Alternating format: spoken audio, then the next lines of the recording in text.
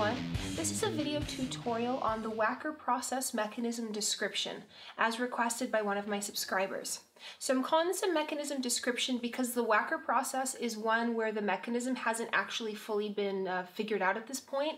So there's more an ability to understand what might be happening or why things may be happening, but none of the arrows are very well described at this point.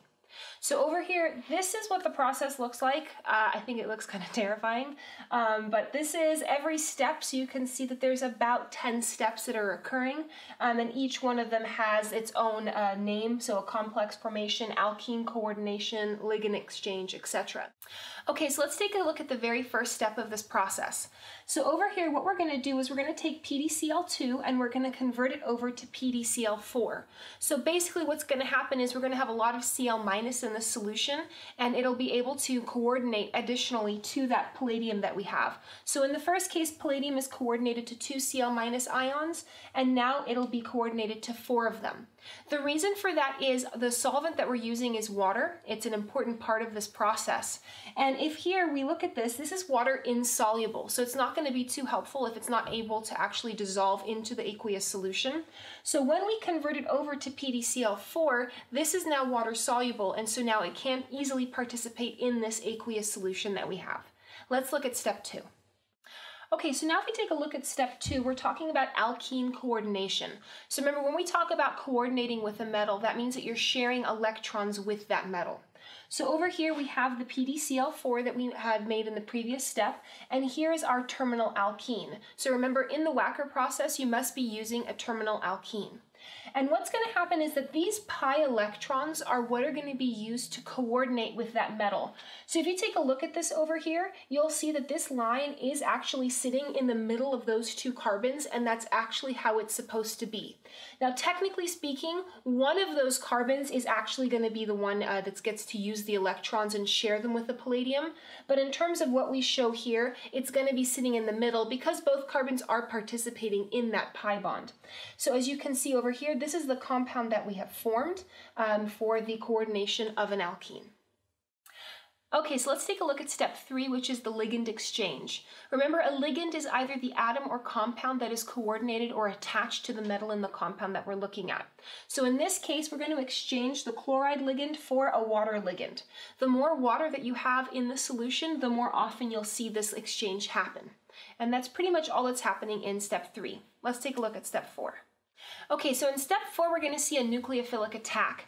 So now there aren't any arrows for this one that people typically have to know because the mechanism is still not totally understood here.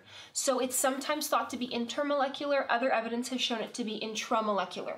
Basically, what you want to understand is a water molecule, either from within the molecule or separately, is going to come and interact with this compound that we have here, and we're going to deprotonate in this process as well. So what's going to happen is all of these portions stay the same. It's this area right here, the alkene, that's going to be affected.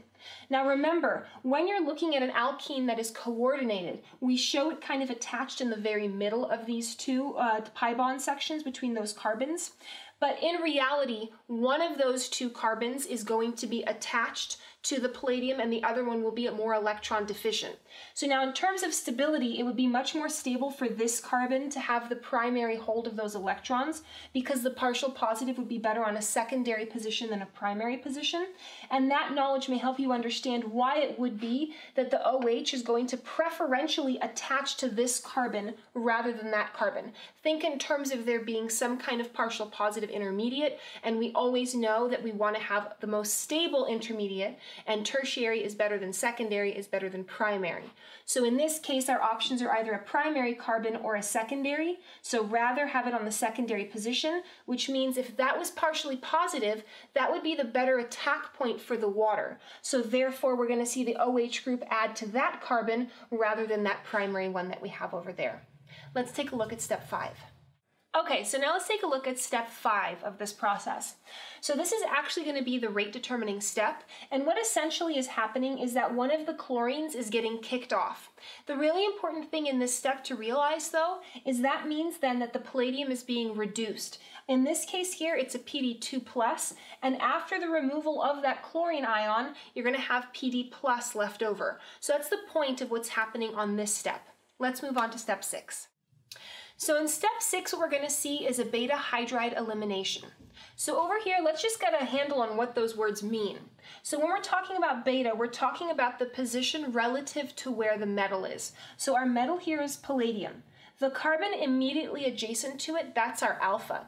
Beta is the carbon that's adjacent to the alpha. So here we have palladium, alpha, beta, and on that beta carbon, we're going to see our hydrogen. So this is the beta hydride that we're talking about.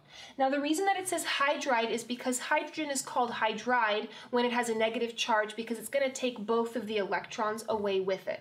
So what that's going to prove to be is that this bond here is going to be shifted down to make a double bond between these two carbons. And when that happens, this hydride is going to be eliminated because this carbon would have too many bonds otherwise. And it's going to be eliminated to make a bond with the palladium as we see right over here. Now I did very purposely stick that double bond right in the middle of that wedge that we have there because remember the pi bond is coordinating. I think that this can be a little bit confusing because typically in a mechanism when we see a bond break this way, we want to separate the components. But because the pi bond is able to coordinate, we will still show the palladium attached to those carbon positions. Let's take a look at our next step. Okay, so in step 7, what we're going to see is a 1,2 insertion. So in a chemical reaction, insertion means that there's this bond that already exists and some other compound or chemical entity is going to come in and kind of place itself in between the two atoms that are part of that bond. So that's what we're going to see happening here. So what we look at is we have this palladium, right? And we show this bond sitting between the pi bond because it's the pi bond electrons that are going to be coordinating with the palladium. In reality, though, the palladium would be attached to one of those because 2 electrons are always shared between 2 atoms. So if we show that over here in this case, you're going to see some dots that are formed. So now I've color-coded it. There are the dots here between the palladium and the hydrogen and the pi bond between the 2 carbons. Those are the bonds that already existed, but those are also the bonds that we're going to lose in order to complete this insertion. So these bonds start to break, but then based on the way it's orientated in space, there are bonds that can then form between this carbon and this hydrogen and this carbon and that palladium.